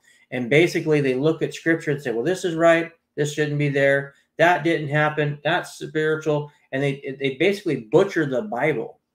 And it's really sad. And what's interesting too is I was just looking at Luke chapter 3 with the genealogy of Jesus over there. And if you look at it, it goes all the way back to who? Adam. So if you put all these pieces together, we're talking about people believing the Bible and creation now, these kind of people, but these people who don't want to believe that really there was a historical people named Adam and Eve, the early people, these lineage of genealogies, you pretty much have to literally just rewrite or remake up what you want these other scriptures to say. And really, it's no different than what the cults do. And I'm not trying to offend any old earth people. It's no different than what the Gnostics did back in the day. I know I'm getting a little theological here. I'm sorry. This is the heresy hunter now speaking. I'm sorry. But when you start getting biblical, this is where I have a solid ground on, is that you really are just now playing God with the word of God. What do you think about that? Yeah, absolutely. Absolutely. They're taking what I think has been demonstrated just a little bit today. They're taking a scientific theory that's not even a theory. It's not even a good hypothesis. What comes way before a theory is called a hypothesis. It's not even a good hypothesis. It's been tested. It's been falsified. So they take this, what I like to call science fiction religion, and they force it into the Bible. Perfectly good Bible. We talked about earlier, holy men spake as are moved by the Holy Ghost, the word of God. And for whatever reason, they want to compromise the word of God by taking bad science and putting it into a good book. And I'd like to make this one point based on what you're saying is, and you mentioned him earlier, Dr. Jonathan Sarfati. Yeah. Highly recommend him. Highly recommend his book called Refuting Compromise. I've got that behind me too. And he does an amazing job, very comprehensive job, irrefutable in my opinion, refuting all of the arguments used by theistic evolutionists, old earth creationists. And I had him on my channel twice. Really? The second one. You got all the big boys on your channel, man. We've had some fun over the last 3, including yourself, brother. Oh. You're a top dog. Nobody compared to these guys. That's awesome. You've been a blessing. So I'd highly recommend people check. You can check it out on the website. If you go to the video section, I've got a huge list of categories And you can find all these different interviews, clips. I think overall we've got about 1,400. 1,400 videos you can look through. That's so awesome. Praise God. Dr. Jonathan Sarfati had him on for 2 hours, the second show, and we went over all of their best so-called arguments. And he likes to point out this argument to support the fact that Genesis is written as historical narrative. And he points out that one of the indications of this, Kelly, is the frequent use of what's called the Vav consecutive. Okay, what that means is, for the audience, when we read in the Bible, you know, this happened and this happened and that happened and this happened. Okay, we see in Genesis 1, I think it's after verse 2, we see that it's this Vav consecutive. And Dr. Sarfati points out that followed by a verb in the Hebrew word order, that indicates what? A sequence of events. That means we have to take Genesis and we have to read it as a historical narrative. Right on. As in, these events actually took place. Yeah. These are not symbolic. This is not myth. And you pointed out, Kelly, which was a fantastic point, and I'm glad you did, that the genealogies take us right back to who? To Adam, and from Adam to Jesus. Adam being the first Adam, Jesus being the last Adam. So the point is, this is real history, and we need a first Adam to justify the last Adam, which is Jesus Christ. You know, it's also one additional point, because I want to throw out a little controversy, right? Yeah. Is, you know, we looked at scriptures talking about Adam being the first man and God creating, you know, male and female, and you look at the scriptures are talking about, you can clearly see Adam is being called the first man. But now I'm going to go out on a limb. We haven't talked about this yet, but I've got confidence in you, Donnie. There is another view out there called the gap theory, when they go into Genesis 1, 2, and they try to come up with this weird, bizarre, I don't even know, there's just no good word to say. It's just, this makes evolution look more factual to me, that this theory that there was this previous mankind that lived, but when verse 2 hit, God destroyed it all and then restarted it again. And they allude to a couple places like in Ezekiel and Isaiah to try to back it up. Have you heard this before? I'm assuming you have. Absolutely. I have two videos. You did. I'm so happy. I've heard it all. When it comes to this, I've heard all the. Give us the goods on it, brother. Well, firstly, I always like to recommend a video or an article or something where people can get a really detailed takedown. So I've got 2 videos I'd recommend. One, again, from Dr. Jonathan Sarfati. Of course, we touched on the gap. He destroyed it in a way more technical way than I could. He's a genius on that topic. He's great. And also he's a geologist. His name's John Mackay, the creation guy. So he's up in Australia. I finally mastered that. He's well known. He's actually well known for debating Richard Dawkins. Destroyed Richard Dawkins. So I've got a whole video. He's done a lot of work debunking the gap theory. Nice. So those are 2 videos I recommend on the gap theory. So if we just look at it, I pulled it up here. In the beginning, God created the heaven and the earth. Yeah. And the earth. Do you want to share your screen? Go ahead. Sure. Yeah. Here, let's see. Well, you know what? I've just got it pulled. I don't have a slide for it. I just pulled it up on Bible Gateway. Just okay. So I learned this from you. Just pull up the scripture and refute it, right? Actually, first thing I'd like to say, since the science is my specialty, I've debated these gap theorists before. And a lot of them believe in a local flood too. It almost goes hand in hand. Okay. Right. You have this pre-earth where you have Satan, roaming free, and God had to destroy that and then recreate the earth. And then that's what was very good. Right. But then they'll say that eventually, a couple thousand years later, you have a local flood. The gap theory and the local flood idea, both refuted by modern scientific data, because I was talking about earlier, Kelly, the mitochondrial DNA and the Y chromosome, how they only go back to 2 people. That can't be the case if there was a local flood, because that means you'd have people outside of the local area that would have survived. That's right. It shouldn't go back to just 2 people. That also goes for the gap theory. If we had human beings before the creation of the earth, right? An earth that was destroyed and another earth, with people before then that should reflect in our DNA, and it actually doesn't. And DNA is very basic, Kelly. It's what I like to call in my books the direct line of evidence. We have DNA. You can do ancestry tests. You can figure out where you came from, and that's where we can discover Adam and Eve. Direct lines of evidence alone already refute the gap. But if we just go to the script, we just go, so it's not even consistent. So why compromise if the science that they want to so-called uphold refutes their compromise? It just baffles my mind. So Genesis 1, in the beginning, God created the heavens and the earth. And the earth. This is where they want to say is the gap. Right. In the beginning, God created the heavens and the earth. It was formless and void. This is the thought that's continued. Yeah. And the earth, so now the earth, we're focusing in on the earth, was without form. So this is how the earth was before God created the land and grass and living things. That's all it's saying. And the earth was without form and void. And darkness was upon the face of the deep, and the Spirit of God moved upon the face of the waters. And God said, let there be light, and so on and so forth. And then eventually you get down to verse 9 and 10. Verse 10, and God called the dry land earth, right? When he brings together the waters, let the waters under the heaven be gathered together unto one place, and let the dry land appear. So all this is showing is how the earth was before God created the land, the creatures. It was without form and void. It's not saying that we had a heaven and an earth, and then that earth was destroyed, and then now we have another earth. You know, I have it on the screen now too for people to see, and you know, I always find this fascinating because, yeah, like you said, in the beginning, God created heaven and the earth. So it's kind of a declaration. So this is like the very start, the origin source, if you will. And when he was beginning, of course, the earth was formless and void. Darkness over the surface of the deep. And we see also here the Spirit of God, the third person of the Trinity, praise God.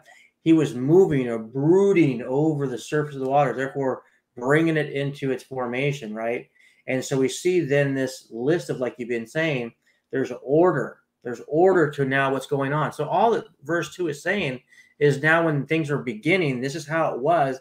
And then God started bringing things into its order and its creation. So when people try to do the mumbo jumbo, if you will, trying to say that there was this previous creation, the people, and they obviously sucked and God destroyed them and then started again. Well, that narrative is nowhere found in the Old Testament, and by golly, nowhere even close to the New Testament.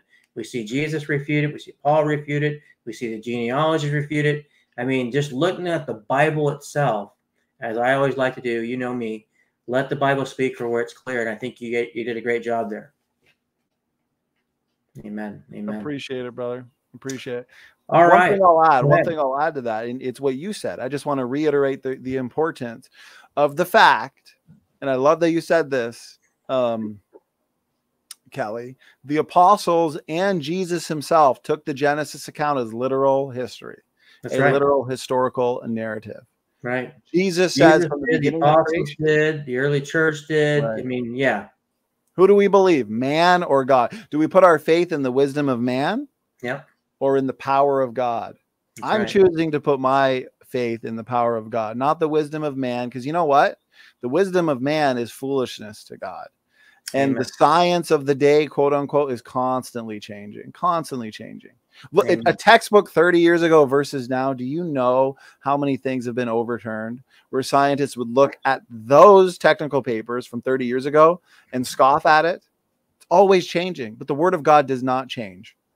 And that's where we need to place our faith. So, you know, and what's amazing to me is when you look at God's creation, like, you know, Psalm 19 talks about the heavens declare the majesty of God. You look at Romans 1. Romans 1 talks about that God has made his evidence, the truth, evident within us. And you look at the creation, you look at all things around us, we can see. Just like you look at a phone, nobody in your right noggin out there would think over billions of years, this awesome phone, somehow with all these cool colors and this cool thing that, straps in, keeps my thing from being protected, and all these little gadgets and everything else all of a sudden just happen to work perfectly. Or, even like this wonderful, clear Dr. Pepper that I always like to drink when I'm on my channel, right? It's just straight up shot clear Dr. Pepper, right? It's good stuff, right? Nobody's going to think this cup came into existence by itself. I mean, you look at all your books around you and things, everything has purpose and design. And like you said earlier, with our DNA, it's so evident that there's intent and design in the code. And you look at creation, and yet people still want to reject the obvious, if you will. And I want to spring this guy, Mark. Thank you, Mark, by the way. Lord bless you. He says here, good discussion. Let's pray for anyone in chat who is not saved, and let's give them the gospel and love and pray the Spirit will work in life.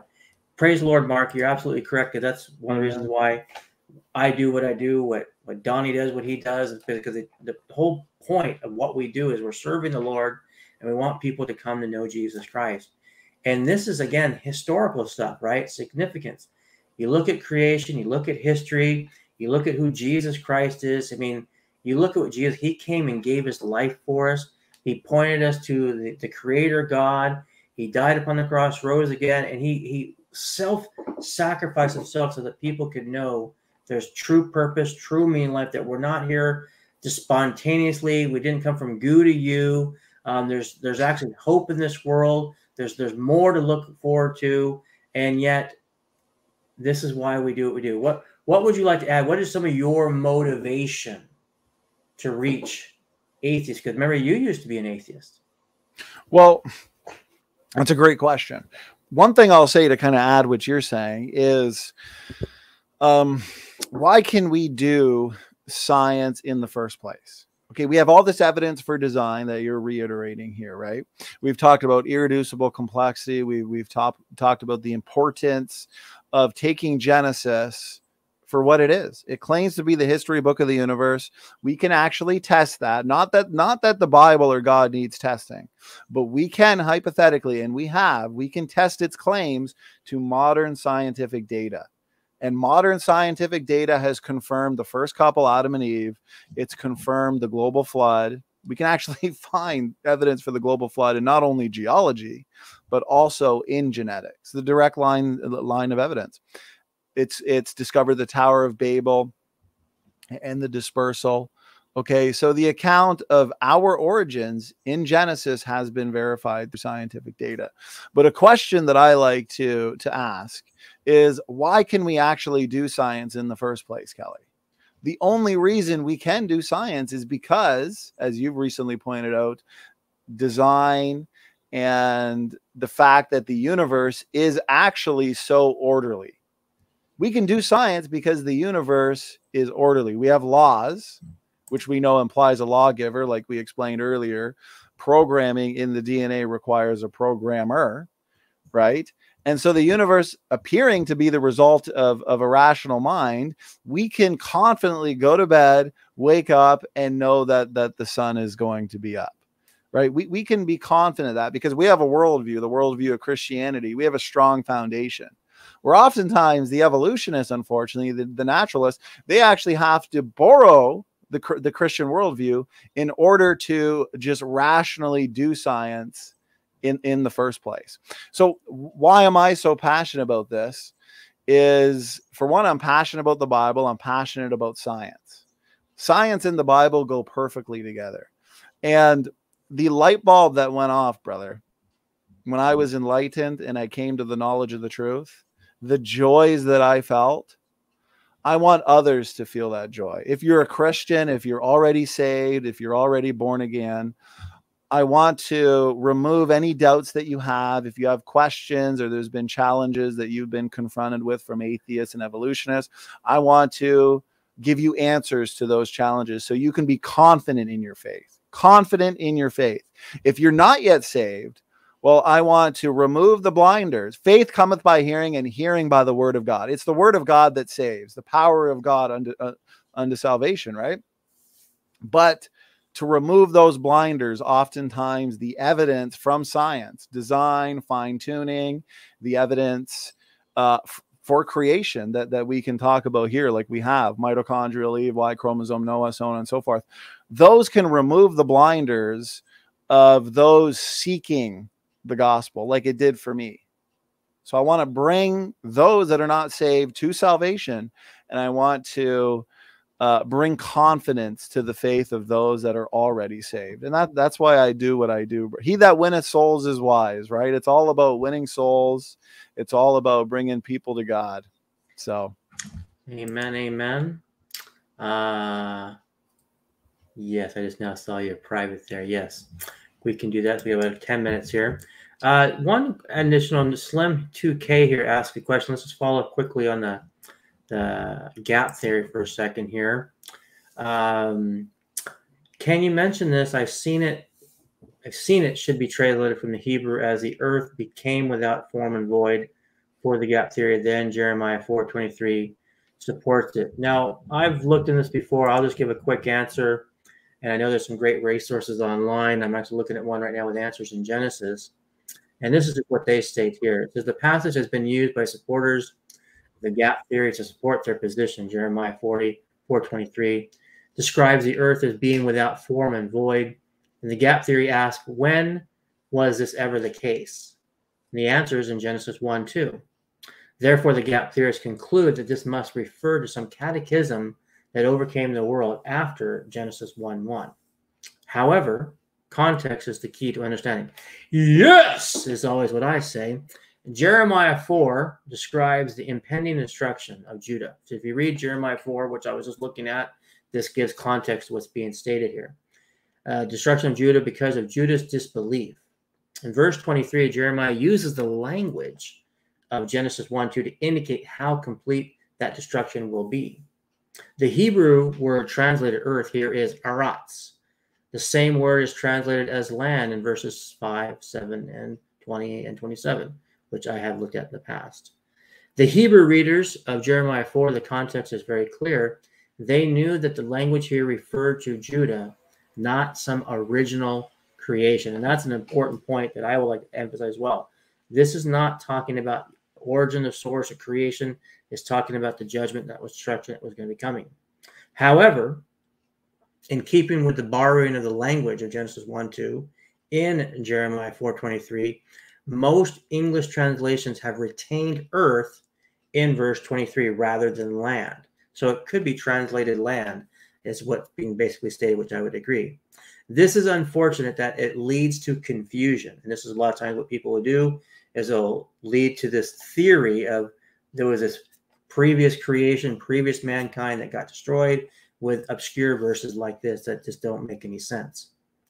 So therefore it goes on talking about some other stuff. So what I would say in response here is, be careful.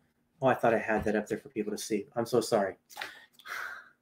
I thought I had the scripture up there. But the point is that when you're looking at Jeremiah 4, there's a whole thing, as I always like to say, context, context, context. So the reader would have understood this had to do with Judah's judgment.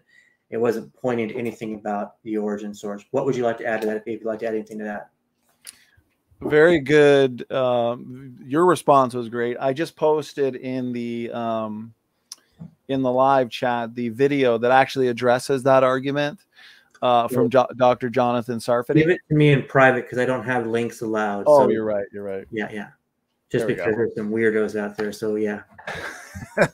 It's called Another Knockout Punch to the Gap Theory, or the Gap Joke is what I put it. But here's the link, guys, that he has asked if you want to share. There you go. But Dr. Jonathan Sarfati, he'll point out that this whole idea of translating Genesis 1:2, as these gap theorists do, to it became void. Is that what they want to translate it to? It became, or had become, without form and void. Yeah. Not only Dr. Sarfati, but others who have studied this in great detail have called that an exegetical fallacy. And they just point out from the grammar, from the Hebrew, that that's, again, just a classic case of eisegesis. They believe in the God theory, and they're taking whatever flimsy evidence they can find to support it. It doesn't fit the, again, I think he points to the Vav consecutive in the fact that in the beginning, God created the heavens and the earth, and it's continuing the thought. It's continuing the narrative, and the earth was without form and void. So if you want a really technical and what I believe irrefutable answer, just watch that video. He's done a ton of work on, here's the book that I recommend, actually. Refuting Compromise. Yes. And you can see it's a thick one. I mean, he covers these arguments in great detail. So that's awesome. And I'd also just put the link after that video. So here, if you see in the guys that's in the comment section, that's from what Donnie just put out there, and then I just gave the link from what I was just also referencing a moment ago. So there's a lot of sources out there to, when you dig into it, look into it. As always, it's kind of like, you know, when you're looking at any kind of topic in the Bible, there's going to be some verses here, some verses there that may have the appearance. It's always so important to look at the context, look at what words mean. Don't always go off of what you read sometimes of your English translation, though I'm not saying that they're not always going to, you know, they're going to be good, but sometimes you have to be careful of that, because sometimes some words could have been translated a little bit better, right? So I hope that was good. Cool.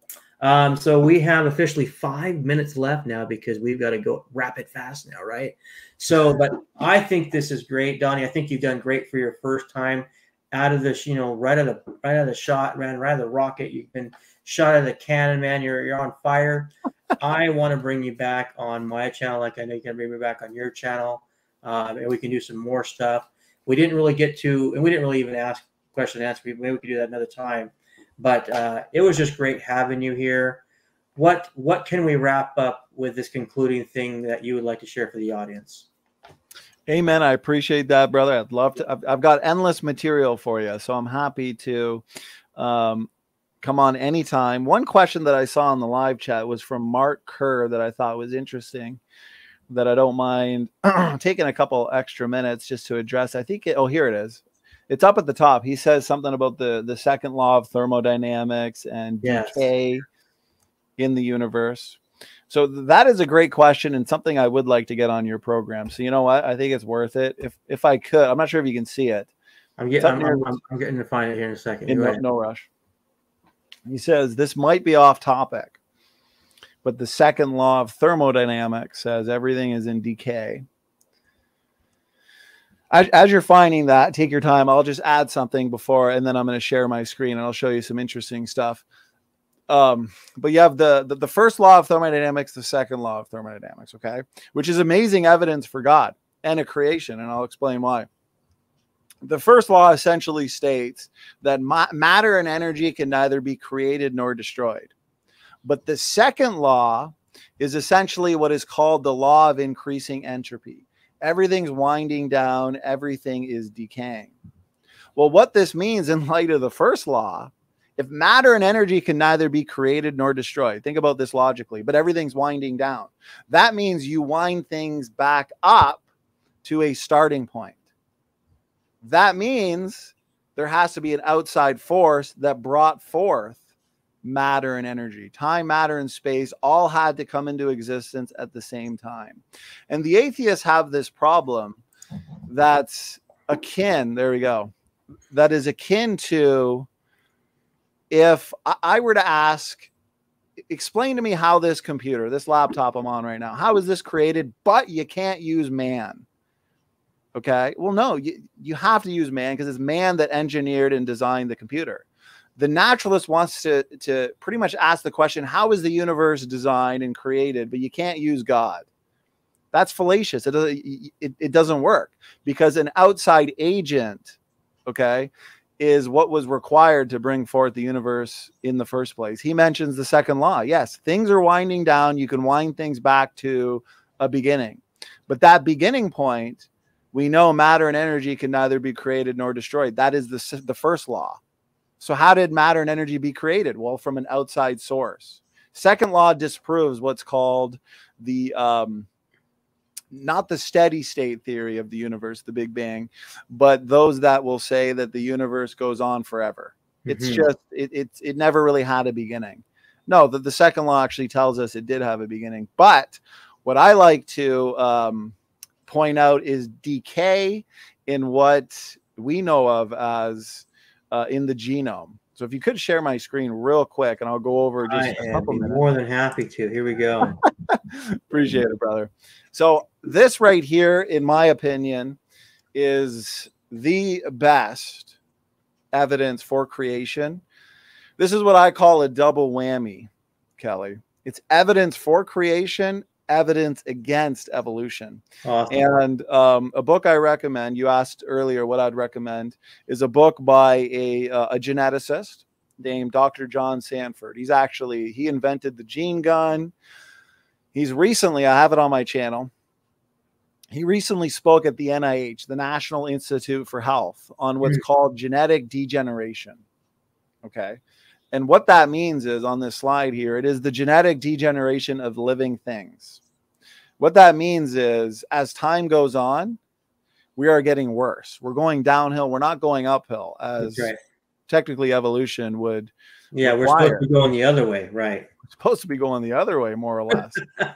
And this applies beautifully. So this applies in a way to the second law, because the universe is winding down, the universe is decaying. But you know what? The genome is also decaying. So if we take this point of most accumulating genetic load, okay, we have a genetic load higher than it's ever been. Take this point to take this back to a point of least increasing entropy. It's called least genetic load. That would be a point of perfection, a point of creation, a point where God created the first two people, Adam and Eve, free from mutations, free from decay. And when we plot this, brother, so on the slide here, you can see the biblical lifespans. Okay, and you can see how high they were in the pre-flood world. Adam, Seth, Enoch, Adam close to 1,000. Noah up here close to 1,000 as well. But you notice right after the flood and closer to now, closer to the time of Jesus, and then obviously now, as the environment changes for the worse, mutations accumulate, we add to this growing genetic load, lifespans decrease exponentially. This is what's called an exponential decay curve. Okay. And I have this graphed out. A gentleman here named Dr. Dan Biddle, he runs a ministry called Genesis Apologetics. I had him on my channel. People can check it out for a detailed presentation on this. And he essentially points out that if this was just coincidence, the fact that what we know about science and mutation accumulation and the exponential decay in the Bible, when you plot these biblical lifespans of the biblical patriarchs, it's impossible for this to be a coincidence, because for it to be a coincidence, if it was fabricated, as the theistic evolutionists would technically have to say, then our early biblical patriarchs would have had to have had advanced knowledge in mathematics and biology just to fake this, just to make it graph out the way it does. So the point I'm trying to make is mutations are accumulating, man is degenerating, we're getting worse, not better. And so the driving force of evolution to take your single-celled like ancestor into a whale, to say that whales and strawberries, to bring it home. There you go. You brought it back. You brought it back. Yes. Bring it right back, baby. Bring it right back to the strawberries came from whales. Praise the Lord. So to say that strawberries and whales are related to a common ancestor means that mutations have to make things better. Mutations actually make things worse. They break down pre-existing systems. We accumulate many mutations every single generation. It's why we have decreased in terms of our longevity, in terms of our age. So the second law of thermodynamics, it applies, and it brings us back to the fall, brother. It brings us back to the fall of Adam and Eve, and the fact that we are in decay and disease and sickness. You know what? It's a sad reality. It's a result of the fall. We see this in the second law. But you know what? Our hope, Kelly, our hope is not in this world. Right. Our hope is in Christ. And that's why the gospel is so important, brother. So I'll wrap it up there. You know, I want to bring this on the screen here. Thank you. Appreciate that. You know, when you look at Genesis 1, and we see how Genesis 1 gives us the creation account of all different things. Certain days it was good, next day it was good, then makes man and woman, and we see how that takes place in Genesis 2. There's order and design. There's order and design. And we see how the scriptures teach us, now just going off scriptures, that God created all things on 6 days and then rested in the seventh. Now, what's interesting is kind of going back a little bit to the old earth kind of perspective, even getting outside of the evidence of the science realm per se, outside of the Bible. There's so much inward, internal evidence from the Word of God that teaches that it wouldn't have been this long period of time, just going back to Adam, how that would fit with Adam, and where did Adam come from, and where did woman, because the Bible says woman came from man, right? Like took a rib from Adam and made a woman. How does that work with old earth perspective? Obviously it doesn't, right? Because they don't exist. But what's interesting is if you look at scripture, because remember Moses wrote Genesis, right? We know that. Well, Moses, who gave us the first 5 books of the Bible, which is called the Tanakh, the Torah. The Tanakh is the Old Testament, all the 39 scriptures or 39 books. But the first 5 books is what's called the Torah or the Pentateuch. And we see in Exodus here the 10 commandments, right? Then God spoke all these words, I am the Lord your God, who brought you out of the land of Egypt, out of the house of slavery. You shall have no other gods before me. You shall not make for yourself an idol for any likeness of what's in heaven above or on the earth below or in the water under the earth. You shall not worship them nor serve them, for I, the Lord your God, am a jealous God, visiting the iniquity of the fathers and the children on the 3rd and 4th generations of those who hate me. Key thing, hate me. But showing loving kindness to thousands of those who love me and keep my commandments. You shall not take the name of the Lord your God in vain, for the Lord will not leave him unpunished for who takes his name in vain. Remember the Sabbath. Remember the Sabbath, to keep it holy. 6 days you shall labor. 6 days you shall labor. This is what was instructed for the Israelites, the Jewish people back in those days who were back in these times. 6 days you shall worship and do all your work, but the 7th day, which is a Saturday, is a Sabbath. Is a Sabbath of the Lord your God. And in it you shall not do any work. You or your son, your daughter, your male or female servant, your cattle can't even do work. I mean, the cattle are excited for having a day off. Praise God, right? They're happy. And your sojourner who stays with you. But now look at this. The same dude, Moses, who wrote Genesis, who wrote these other places, the same dude, bam, booms, Zamboniizes it here. You're getting sermonated right now. For in 6 days, the Lord made the heavens and the earth. Remember a little while ago? 6 days you shall strive, you shall labor and do your work. 6 literal days, and then you have a Sabbath day off. That's called a week. 6 days the Lord made the heavens and the earth and all the sea that's in them, and rested on the 7th day. Folks, there's science, there's evidence, and the Bible teaches clearly and unequivocally what we would define as young earth perspective, what the scriptures teach. Would you like to add anything to that, Donnie? Amen, brother. Well said. No, I think you said it perfectly. This has been a privilege, Kelly. 2 hours flies by. It always does with you. You've been a blessing, and I would be honored to join you again, certainly in the future. This is an important topic, brother, and I want the audience to know that you can be confident in the Word of God.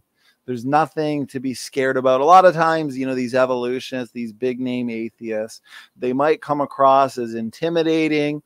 Oftentimes they're bullies, but just remember, there are answers. There are sufficient answers to even their best of challenges. Again, that's why I wrote this book, the Endogenous Retrovirus Handbook, even their best lines of evidence, the ones that they just you know, you'll oftentimes hear their testimonies. I used to be a creationist, and then I saw this and this and this.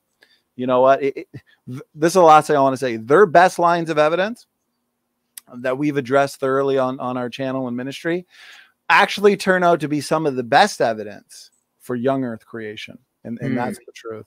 Amen. Amen. I'm going to go one more. It looks like I got, thank you, whoever you are. George Bond. Praise the Lord. Thank you. Listen to Donnie. He's a messenger from the Lord. Amen. And he likes pizza just like me. Well, who can argue with that? Amen. Amen. I can. Amen. Actually, I'll say this, Kelly. That's George Bond. I was telling you about him earlier. Our team on our About team. So George is the man. He's the retired engineer. Him and Professor David McQueen, they are doing all the geology research on Noah's flood for the team. And then Matt, who's my partner, we do a lot of the biology and genetics research. So it's a blessing to have a team, because it's hard to be an expert at everything. So George, you know what? After a show like this, I'm craving a pizza. We call it marinara down under. I love it. I love it. Hey, I think our next video will be do pineapples come from pizza? Love it. Do pineapples? Does pizza taste good with pineapples on it? Oh, that's a big debate. That's, you know, I'm going to leave my answer alone for right now. Well, give me a minute for your time after, and then we'll let you go off to your wife. But I'm going to wrap up here. And thank you so much for being on here, Donnie. It's a pleasure having you on, okay? My pleasure, brother. God bless you.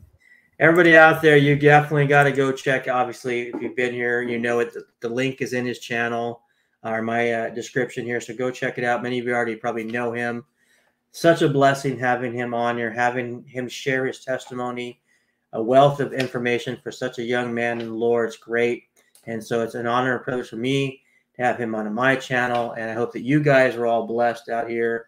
What a joy it was. And so I hope you guys come back, share this video, you know, leave some questions here and there. Donnie, I'm sure he's a busy guy like me, but maybe he'll check some things out, or just contact him if you have any further questions or things like that as well. And so Lord bless you always. Get into the Word of God. Be a Berean. Check the evidence for science. Check the evidence for creation. Let me tell you something. You did not come from goo. The Lord made you, and he loves you, and he wants you to know Jesus Christ as your Lord and Savior. Lord bless.